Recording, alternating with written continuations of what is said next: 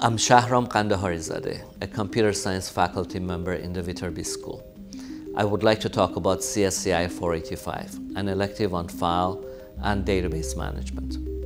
The course will introduce you to theory and mechanics of actually building file systems and relational database management systems. The systems are the cornerstone of modern computing.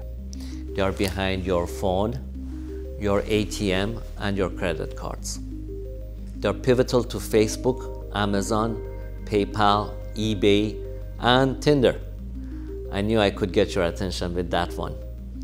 They are what make BitTorrent and blockchain, famously used in Bitcoin, possible. They are even key to Excel. File and database management refer to storage and retrieval of data. Think of it as tools to facilitate total recall, ways of storing and accessing every memory you may ever want or need. The world is now awash in data, and understanding how to organize and tap that data will be critical to your career.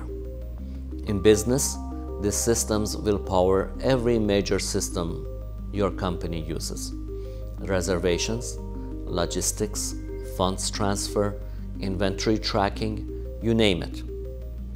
In government, massive databases are becoming increasingly prevalent for homeland security and other uses.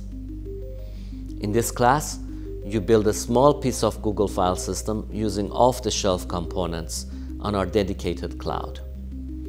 You'll discover that when you're well informed, you can build something very useful that appears complex, but is actually quite simple. Conversely, some cryptocurrencies have already failed because their founders did not understand fundamentals of database management. We'll talk about concepts like entity relationship and ACID, in the computing sense, not the chemistry one, so you understand how to design a system before actually building it. We'll look at peer-to-peer file systems, which are behind BitTorrent and blockchain. The class also will cover relational data modeling, SQL, and cache management techniques. That's cache in CS, not financial terms.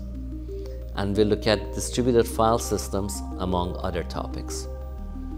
When you finish this class, you'll be able to build a viable database management system. You'll also be ready for CSCI 550, which covers NoSQL and other base data stores. This class is for computer science undergrads and for civil and biomedical engineering undergrads with strong programming skills. It is also a good fit for programming savvy Viterbi PhD students.